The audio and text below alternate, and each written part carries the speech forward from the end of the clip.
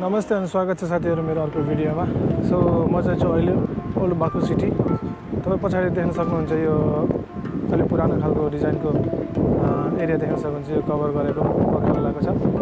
So यहाँ भित्र चाहिँ म एक्सप्लोर गर्न जाँदै छु। भिडियो कस्तो लाग्छ लाइक शेयर सब्स्क्राइब गर्न नबिर्सिनु होला।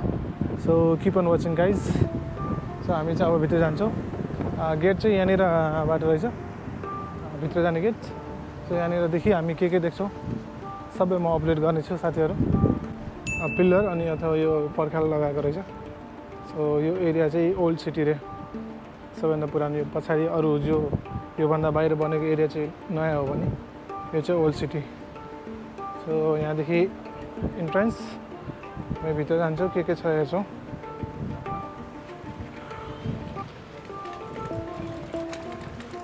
सो आज चाहिँ यहाँनिर भिडभाड छ टुरिस्टहरुको। यहाँनिर चाहिँ अलिकति फरक किसिमको इन्भाइरोमेन्ट देख्न सक्यो। सो साथीहरु यहाँनिर चाहिँ मिनिएचर बुक म्युजियम, यो पनि एकदम युनिक खालको ठाउँ रहेछ साथीहरु। विश्वभरिको किताबलाई चाहिँ सानो बनाएर चाहिँ राखेर रहेछ। हेर्न सक्नुहुन्छ एकदम सानो छ, सानो सानो।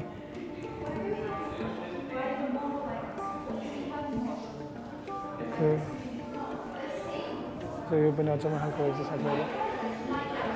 अनि यहाँनिर माथि झरना रहेछ साथीहरु। यहाँनिर सबै देशको थाहा छैन नेपालको चाहिँ छ कि छैन। नेपाल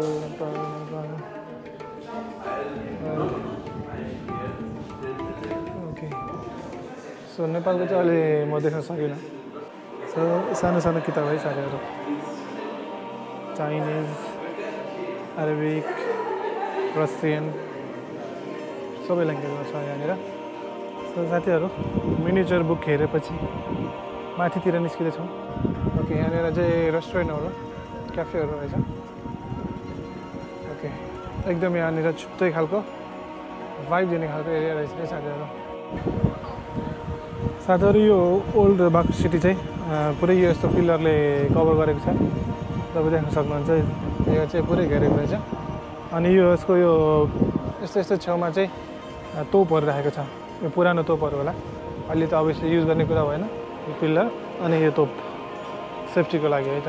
सो यो स्ट्रिट चाहिँ रेस्टुरेन्टहरूले भरेको रहेछ। यहाँनिर भिडभाड छ। सो यो चाहिँ पुरानो बाकु सिटीको एकदम फेमस ठाउँ रहेछ। यो घरमा चाहिँ पेन्ट गरिरहेको छ। सो मान्छेहरू फोटो खिच्नेको लाइन छ। त्यहाँनिर टाइगर बनाएको छ अनि यहाँनिर ढोका। सो मान्छेहरू लाइनमा छ। अनेक अनेक डिजाइन बनाएर चाहिँ साथीहरु यहाँनिर चाहिँ तपाईले सानुहुन्छ।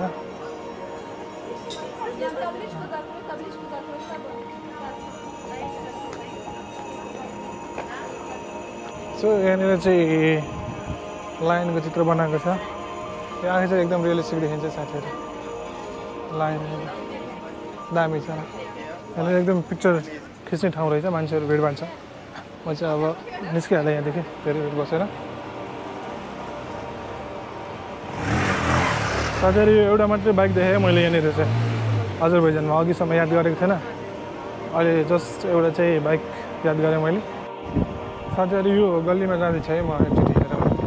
गल्ली चाहिँ कस्तो छ। So old city, old Baku सिटीको यो चाहिँ गल्ली यस्तो देखिन्छ यहाँनिर। त्यतातिर गल्ली रहेछ। थाहा छैन यो होटल एरिया हो कि प्राइभेट एरिया हो, आइहालेँ। सो ओल्ड बाकु सिटी चाहिँ यस्तो छ है साथीहरु। ओके, सो यतातिर पनि यस्तै देखिन्छ। यो एरिया भइहाल्यो। घर चाहिँ 4-5 तलाको नै छ।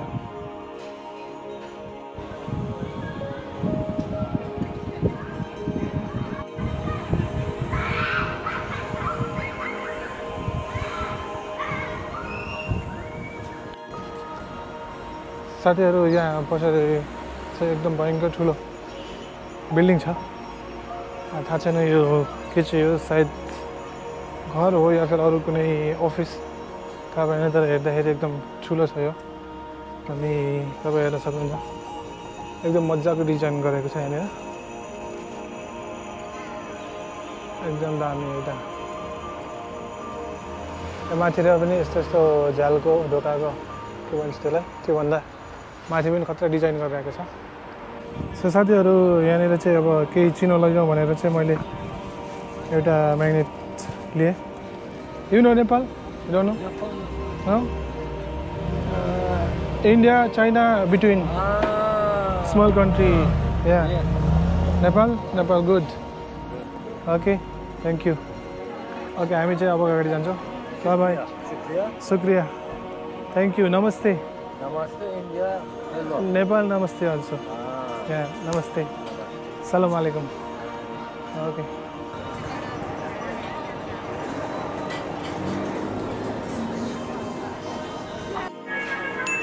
So साथीहरू बिहान ब्रेकफास्ट गरेर मात्रै हिँडेको म चाहिँ त्यही भएर यहाँनिर खाजा नास्ता के हुन्छ खानको लागि यो एउटा रेस्टुरेन्टमा छिरेँ म यो रेस्टुरेन्ट चाहिँ पहिला अरू युट्युबरले पनि रिकमेन्ड गरेर देखेको थिएँ सो यहाँनिर आउने बित्तिकै इन्ट्रान्समा चाहिँ पुरा रोटी बनाएर आउँछ त्यो म देखाउँछु हजुरलाई सो यहाँनिर चाहिँ ब्रेड बनाएको छ सलाम अलैकुम यहाँ चाहिँ आन्टीले ब्रेड बनाउनु भएको छ दिस ड्यामेज ओके यो चाहिँ बिग्रेर रहेछ ओके सो ब्रेड चाहिँ यहाँनिर यसरी बनाउने चाहिँ ब्रेड यो पाउरोटी भनौँ यहाँनिरबाट बनाएर मेसिनबाट मिक्स गरेर यता यहाँ राख्ने हेरौँ हामी अब मेनुमा के आउँछ त्यो हेर्नेछौँ यो पानी दिएको छ ग्लासको बोतलमा नेपाली लगभग 320 को हाराहारीमा पऱ्यो पानी साथीहरू फाइनली मेरो खाना चाहिँ आइसक्यो ब्रेड अघि आइसकेको अनि राइस र अनि चिकन आयो अनि राइस चाहिँ यस्तो छ यो यति खाना पनि मिल्छ अनि चिकन यो हल्का यो सल्टी भएको कारणले चाहिँ ग्रेभी नभए नै हुने चाहिँ त्यही भएर यसरी अर्डर गरेँ भोक लागेको कारण मैले ब्रेड चाहिँ आधी लगभग सकिसकेँ सो ब्रेडमा चाहिँ तिलको स्मेल आइरहेको छ यो चिकन सो साथीहरू मलाई चाहिँ यो ब्रेड सकाउन सकेन अलिक धेरै नै भयो यो ब्रेड चाहिँ एकदम ठुलो थियो अझै यति बाँकी छ सो हजुरलाई यति नै सो साथीहरू यहाँनिर चाहिँ आन्टीले रोटी बनाउँदै हुनुहुन्छ यस्तै डिजाइन गरेर तिल लगाएर अनि यहाँनिर जान्छ ओभनमा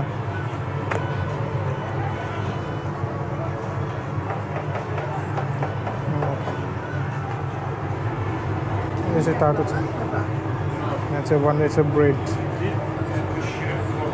निस्किनुभन्दा अगाडि चाहिँ मलाई यसो देखाइदिउँ भनेर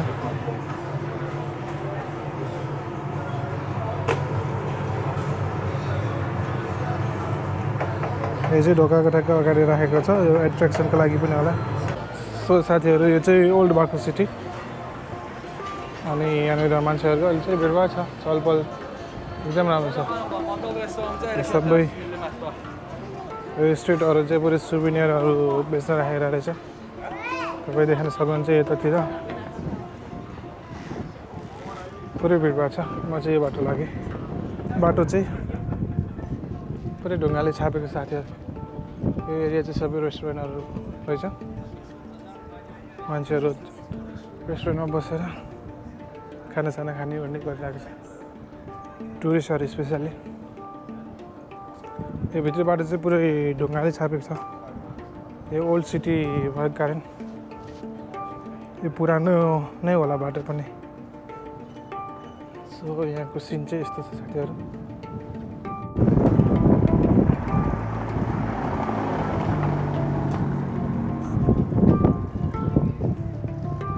Assalamu alaikum. How are you? Good, and you? Good, thank you. Shopping now? Tomorrow? Okay, thank you.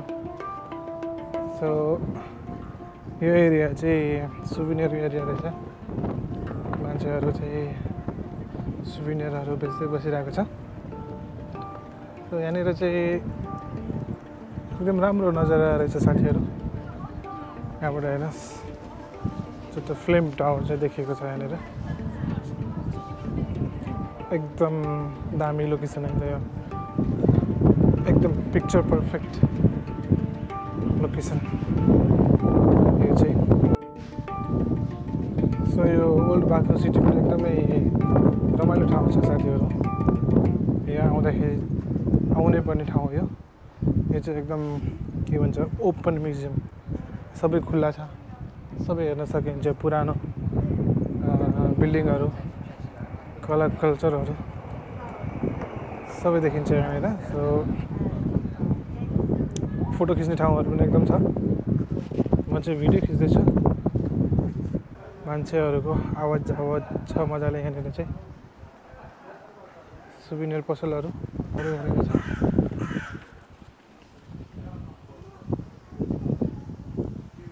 साथीहरू यो गल्ली चाहिँ एकदम सुन्दर देखिन्छ आफैमा, सानो गल्ली रहेछ।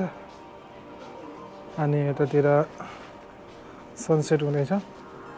साथीहरू म गल्ली हिँड्दैछु अहिले पनि। सो यहाँनिर पनि यस्तो राम्रो गल्ली रहेछ, काम लागेको कारणले एकदम राम्रो देखिन्छ, सुनौलो देखिरहेको छ, सफा। अनि यो माथितिर देख्न सक्नुहुन्छ खतरा डिजाइन गरेको ठाउँ रहेछ। साथीहरू म फेरि पनि एउटा सुभिनियर पसलमा पसेँ। अनि यहाँनिर चाहिँ मजाको यस्तो रुमालहरू अनि यो सुभिनियरहरू छ।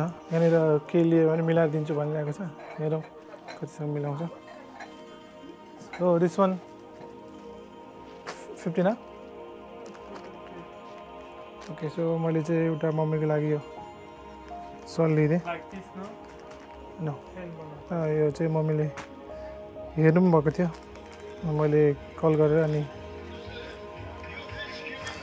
मम्मीले रुचाए अनुसार चाहिँ यो लिएँ। अजरबैजानदेखि मम्मीको लागि यो। ओके,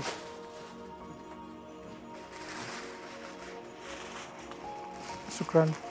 हेरेर मैले सल लिएँ मम्मीको लागि। अनि यहाँनिर टोपीहरू पनि रहेछ।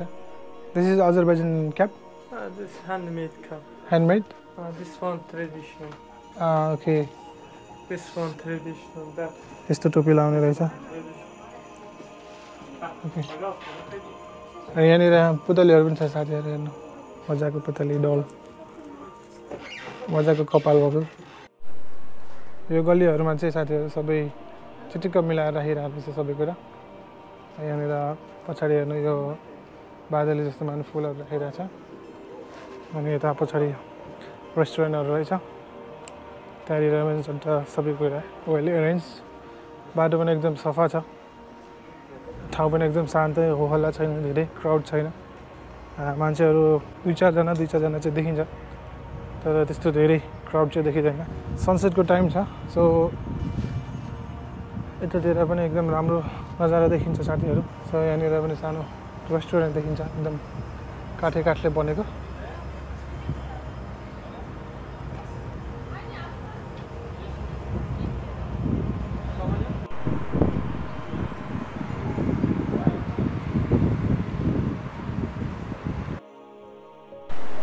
सो साथीहरू म चाहिँ ओल्ड सिटी छोडेर अहिले चाहिँ यता मेन रोडको छेउतिर आइरहेको छु।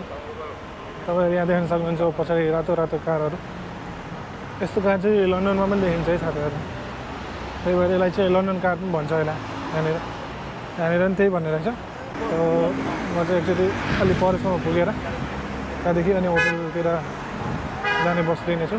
यो रोड चाहिँ अहिले एकदम बिजी देखिन्छ, गाडीहरू एकदम भिडभाड छ। अहिले चाहिँ साँझको समय भइसकेपछि, बिहान चाहिँ यो रोडमा यतिको चाप थिएन, अहिले चाहिँ अलि भिडभाड छ।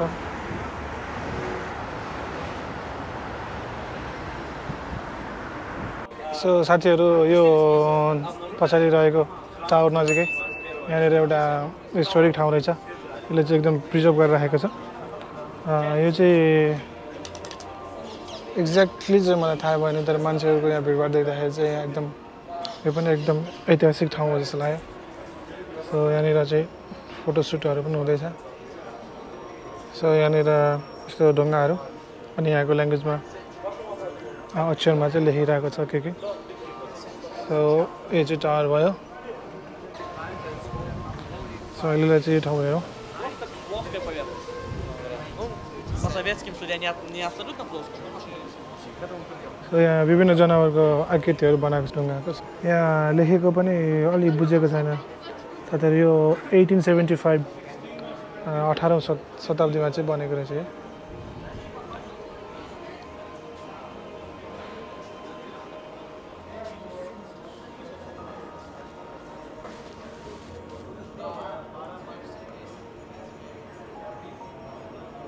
gravestone in the form of ram. So यो एरिया यस्तो छ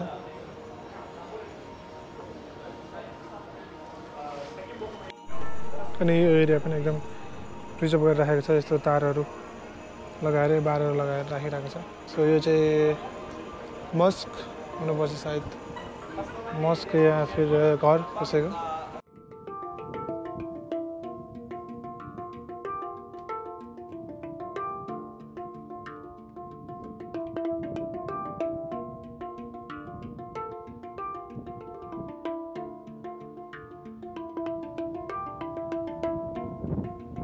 सो आजको लागि यति नै साथीहरू अर्को भिडियो छिटै आउनेछ अर्को ठाउँको so त्यतिन्जेलसम्मलाई by by from Baku C you in the next video by by